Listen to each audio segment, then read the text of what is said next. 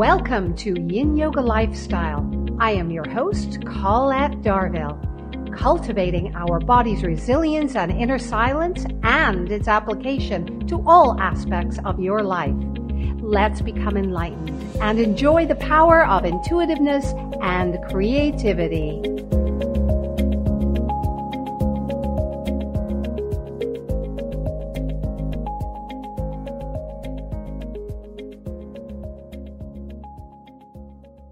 You are listening to Society Bites Radio, social interaction for the mind and soul.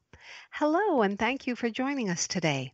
I am your host, Colette Darville, and this is Yin Yoga Lifestyle. So now let us take a deep meditative breath. Inhale, so. Exhale, hum. Dr. Janet Galipo, Doctor of Oriental Medicine, has been in private practice since 1993. Her clinical skills include acupuncture, homeopathy, Chinese and Western herbal medicine, nutritional counseling, and a wide range of other holistic therapies.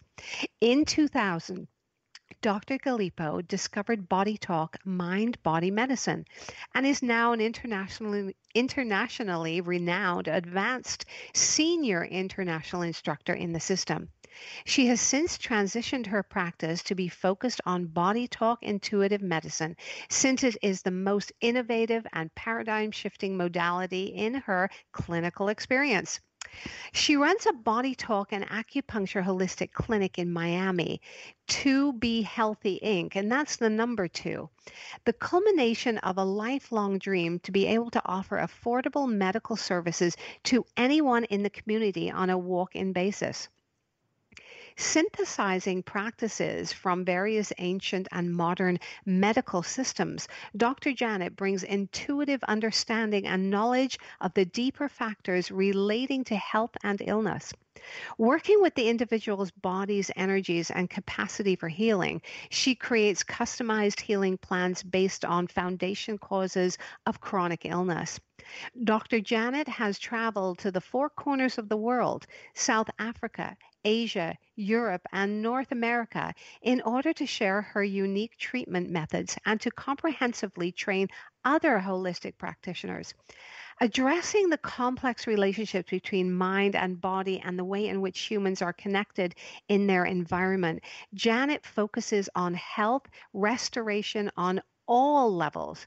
Welcome back again to Yin Yoga Lifestyle, Janet. Oh, Colette, thank you so much. After that introduction, it's just like, wow, I feel like I'm sitting on a cloud. Thank you Well, so you much. should be. You do so much good. Um, and of course, this is Janet's third podcast with us because we can't get enough of her really because she is so insightful. And but one of the questions I do want to ask you to start the interview, what was the most profound life experience that shifted your perception of who you thought you were going to be and who you became? Well, Colette, in thinking about that question, I guess what you're really asking is, what do you want to be when you grow up? Like, or who do you want to Yes, grow up, right? And I mean, right. because when we're young, we all have dreams, and of course, I never imagined when I was, a little girl that I was going to grow up to be a holistic medical practitioner. Like I wouldn't have even known, what that was. And so the journey is really, really interesting. But Right. one adventure that I just want to relate to you quickly because it was the thing that first came to mind when I thought about this was how I actually came to switch careers and I switched careers and entered acupuncture college because of a dog bite. Oh, that's interesting. So interesting Wow. because it just goes to show you the way in which the universe is always working for us and doing what we need to do. And I had recently decided I actually had a great job. I always worked with helping people in different ways. I worked in the prison system for 5 years in Boston, and I Wow. worked in, with adolescent girls who were orphaned, being a group, a group home mother in Boston also, and then I worked in affordable housing, trying to get first-time home buyers, particularly single women, to buy houses. I did all these different things.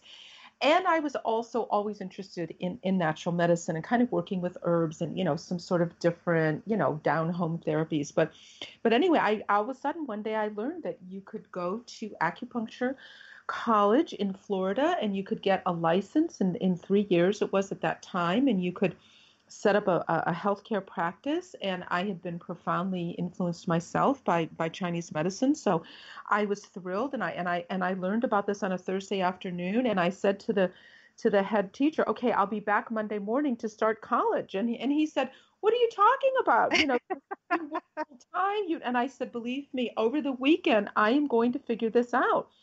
And long story short, I actually was, on my other job, and I entered an apartment and there was a dog there, and the dog bit my Achilles tendon.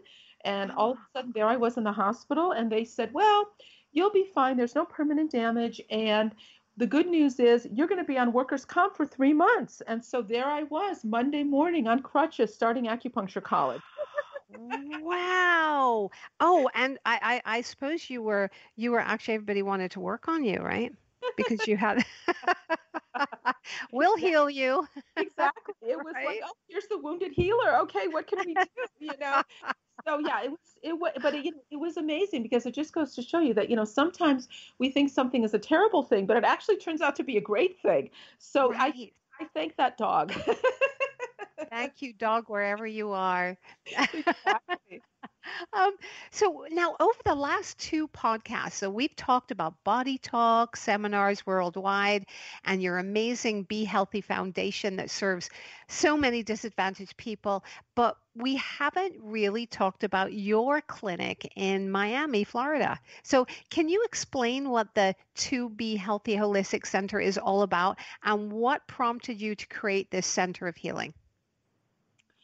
Well, Colette, I've been in private practice in Miami Beach for over 20 years. So I was on Lincoln Road, I was over on 41st Street, and it was myself. I was by myself, and I always had an excellent practice integrating body talk and related therapies with Chinese medicine.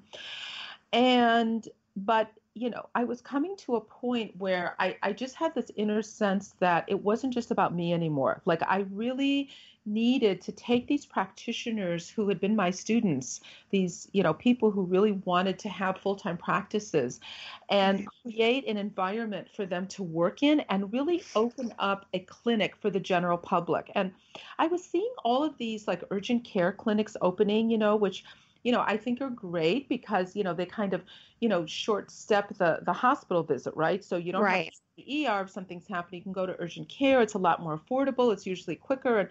And then I thought, wow, these are good, but what about a natural medicine kind of urgent care clinic? I mean, of course, we're not open for 24 hours, but the theory is there that a lot of things that maybe get treated in the ER or urgent care, we can take care of. The colds, the Right. flus, the ear infections, the migraine headaches, even things like, a sprained ankle, as long as somebody isn't if nothing is broken, we have a lot of things that we can do with that. So all of these things. And so I thought, I want to open up a holistic kind of walk-in clinic and, just have it be opened for anything that comes up, so Yeah. people are stressed out, people are in pain, let's see if, they can just walk in and we can address them.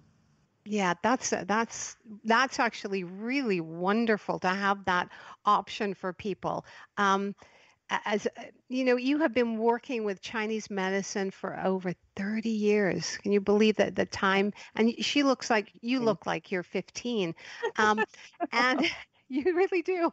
And for the last 20 years, with the integrative science-based body talk system, can Eastern and Western medicine complement each other? And is there a place where they overlap? Because if anybody knows this, you do.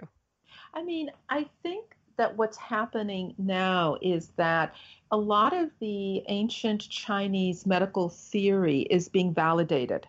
Yes. So, of course, in ancient China, well, they weren't like cutting into bodies, the way that, they were, to learn Western physiology in England 200 and 300 years ago. They didn't really work with cadavers. They worked through observation and through, standing on the outside and really observing, what was going on inside, the energetic connections between the organ systems and the meridians and, all the different parts of the body.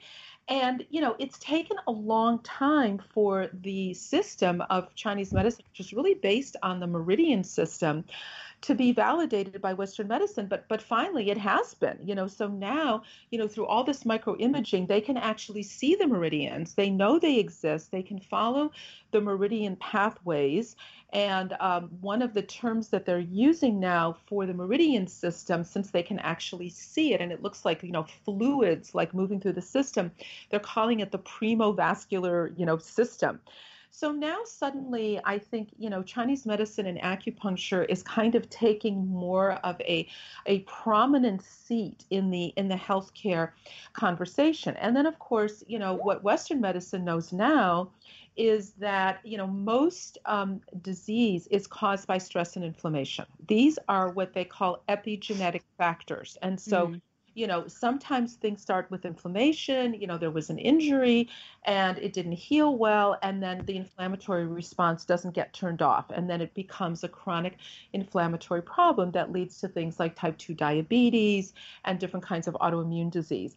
And so, that can happen. Or sometimes it starts with stress, and then stress, of course, affects the hormones, the cortisol in the body, and the adrenaline. And then that in turn creates the inflammatory response. So, now, what we know in Western medicine, especially over the last 5 or 10 years, is that, stress and inflammation cause most chronic illness. Like 90% of what they call epigenetic illnesses are caused by these modern lifestyle factors.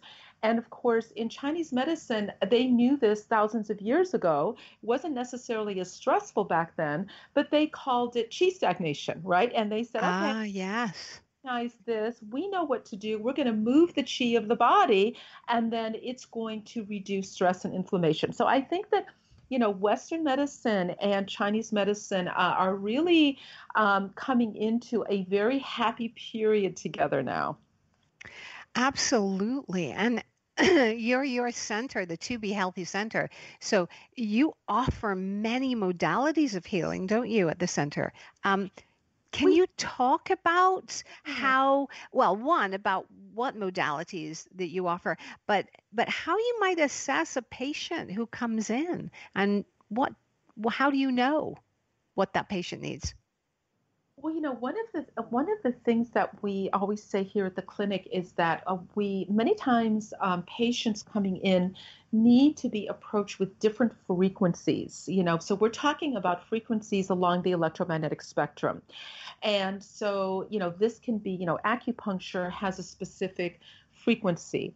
Working with colored light has a specific frequency. Working with BodyTalk, Body Intuitive has a specific frequency. Working with crystals has Yeah. a specific frequency. So all of these frequencies are actually creating, they're sort of, the patient's body is absorbing them in different ways, and they're creating different kinds of balance within the body mind of the client.